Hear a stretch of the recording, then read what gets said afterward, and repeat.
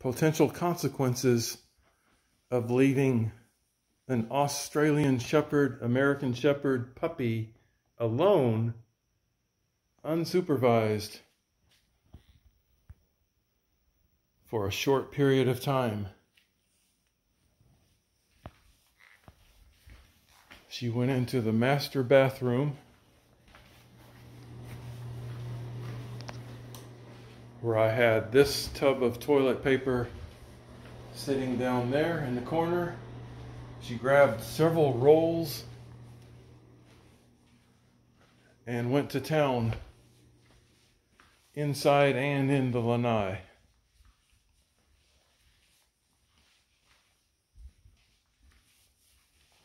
Guilty. And when I came in,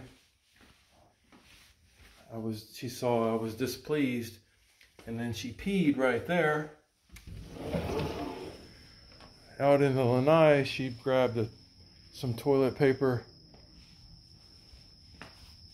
and just went to town with it everywhere out here. Guilty.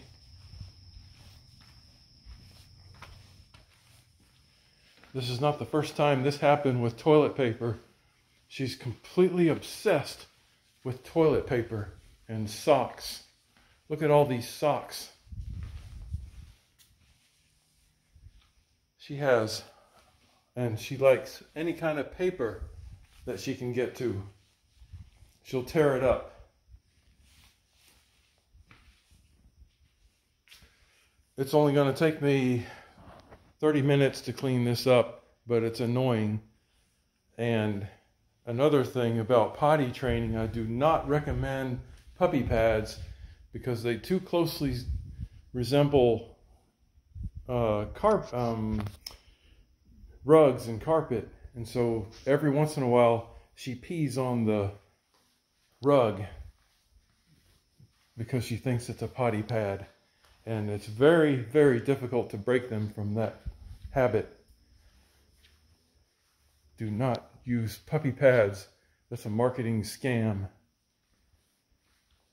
Just take them outside when they're going inside and praise them when they go outside. Whatever, how long that takes, that's what you're going to have to do. Look at this magazine she tore up. It's a hurricane survival magazine of some sort. And she has these. She doesn't want those. Those are designed for dogs. She has 25 toys. She doesn't want anything to do with the toys because those are for dogs. She takes her brush and she wants to chew on it because it's not designed as a dog toy. If this were a dog toy, she would have nothing to do with it. But there are some good things about this dog. She's crate trained. She'll go in her crate all by herself. Crate, crate, crate, crate, crate. She doesn't know the...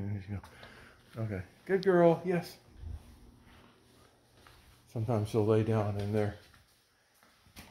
Oh God, I don't like it. I don't like this. But if you leave them unsupervised outside of a crate, this is the risk you take. And her bark actually damages my ear. I can actually hear my ear ring. It's so extremely loud. So puppy is a big mixture of good and bad until they're trained. Training, she's 5 months old and still has a lot of training left. Off, off. Yes. And as the bigger she gets, the more she's able to climb up and get in more trouble. She's already been to the emergency room twice, once for stepping back on it. No, leave it. Leave it. You sit. Yes. She backed up on an escalator and got her rear toe mangled into it. that took 2 weeks of intensive rebandaging, an average of once every day, and now it's healed, along with Manuka honey and K-laser treatments. That has healed. And just 2 days ago, her whole face just got completely swelled up, and took her to the ER, and they think it may be a bee sting. Knowing her, she went into, she probably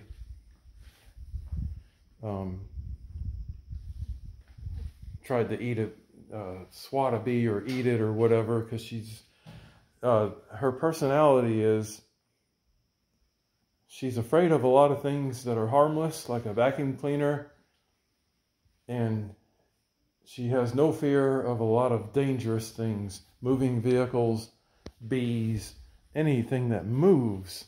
That's what she wants to get into. But a lot of harmless things she's afraid of.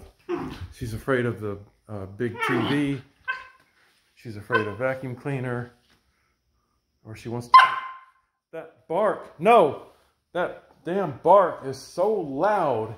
It's actually damaging my ears. No barking! Oh my God. Don't get a puppy. Holy crap. Boy, it can be,